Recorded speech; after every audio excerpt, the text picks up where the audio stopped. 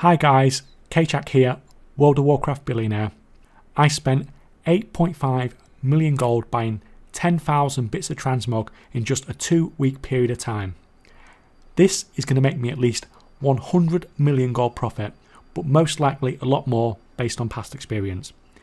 In this video I'm going to explain exactly what is going on with this technique that the richest WoW players use to make millions on an almost daily basis.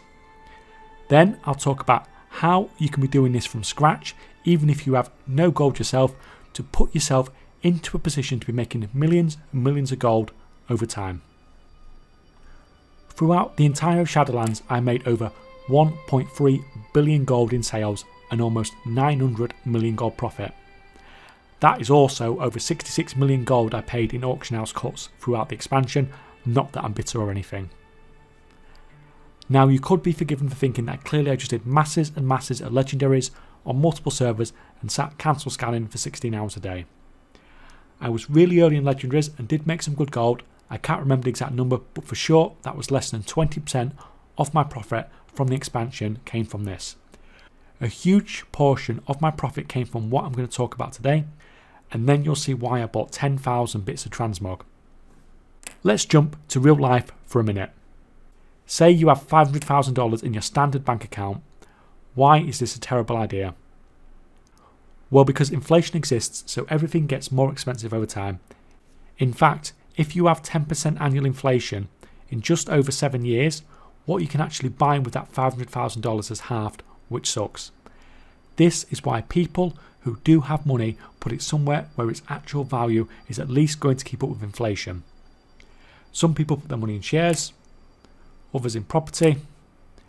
Crypto is becoming more popular. I even have some real life friends who are buying up gold and silver and burying it in their back garden. And that's understandable. We all have that secret stash investment that we're hoping is really going to pay off. All of these are supposed to gain value over time and make it so that what you initially invested at least keeps up with inflation and ideally gains in value. Now, this doesn't always work, but some things, like property, over a long period of time are extremely reliable at gaining value, faster than wages rise, to the annoyance of anyone trying to buy a house these days. All of this is relevant to WoW. For a start, inflation is a factor in WoW. You can see this clearly with the price of the WoW token always going up over time. It does have its dip when demand spikes as new content releases, but over a long period of time it's only ever going up. There is always more gold coming into the game than is leaving it, so this will always be the case. Also, just like in the real world, if you really want to do well, you should invest your gold and time into things that are going to appreciate, not depreciate over time, so you're gaining value, not losing it. This is why I bought 10,000 bits of transmog, and what you're actually seeing on screen is a small amount of my guild banks full of stuff that I have, at least the stuff that's not currently on the auction house anyway. Some of this is just general bits that I've picked up on the cheap, but a lot of it is things that I've invested in knowing that they're going to increase in value over time. Now, I hate repeatedly using the same examples, especially as this isn't the best one to use, but this is the best information I have for now and shows that you can really make a 10 to 20 times an investment back in gold. Now, no one was ever supposed to see this. I especially didn't have any intention of sharing it on a video, so you'll have to excuse how ugly my Excel is. Obviously, I've spent millions of gold investments here, but these could also have been farmed, but I'll get onto what you should do if you don't have that sort of gold later in the video. This is my purchases and sales from the Corpheus shoulder transmog that you can see sort of every 6 months or so I update it. If we skip to February 2022, at this point I've bought a total of 1,757 bits of transmog for a total price of 18.7 million gold. You can see I've sold a total of 222 of these for 24.7 million gold. That leaves me with 5.9 million gold profit at this stage, with 1,535 shoulders left to sell. Basically, by February 2022, I was already turning a decent profit on this investment and had sold less than 15% of the items that I had originally invested in. Skip forward to August 23, just a few months ago, and my current totals have 1,047 stock left to sell, sitting on over 100 million gold profit from the investment, with an expected profit of over 390 million gold eventually. So I turned an investment of 18.7 million gold into 100 million gold profit, with about another 290 million gold to come. Assuming the prices stay the same, which is unlikely, they'll probably go up if anything. There is two things you should take from this. Number one, you can definitely get 10 or even 20 times profit on an investment, which is just insane. The second point is the one I really want to let you sink in because it's the important one. I started this investment around July 2021, so that was well over 2 years ago, and I still haven't come even close to selling half of what I originally bought. This is insanely profitable, but it's also insanely long term, and you need to know, understand and appreciate that going into things like this. I'm still selling BFA Island Expedition gear that I picked up cheap in the middle of that expansion. You can also think of it this way though. Now that this is set up, just this investment alone, and I obviously have many others, is making me around about 200k profit a day, or about 15 WoW tokens a month. So how did I know these things were going to increase in value?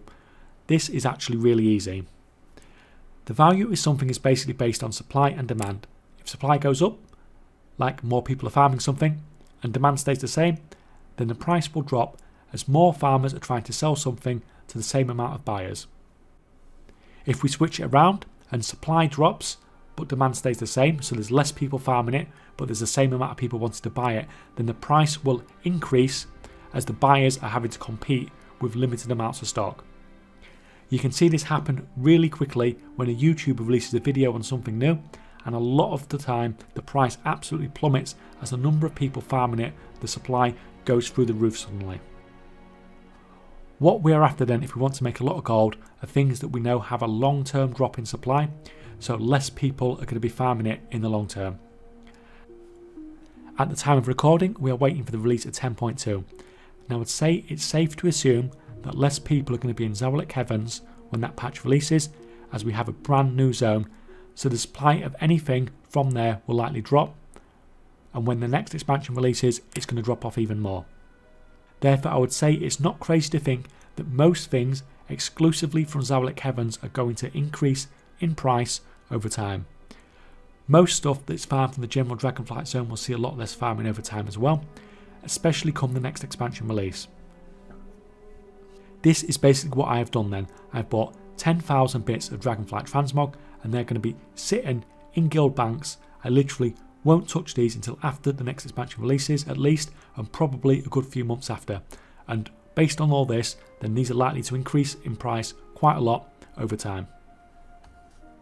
Just remember though, that in order for the price to increase, you not only need for the amount of people farming it to drop, but you also need the demand to stay about the same. Things like transmog, mounts, pets and toys, these are all great as they have a consistent demand. Things like ore and herbs will be much less farmed too, but these won't increase in price simply because the demand will drop as well, as no one will be using them for crafting anymore once the expansion is over. Right, next I'm going to talk about the average player, but first, as per every video I release, I need to give away some gold on both the EU and US realms.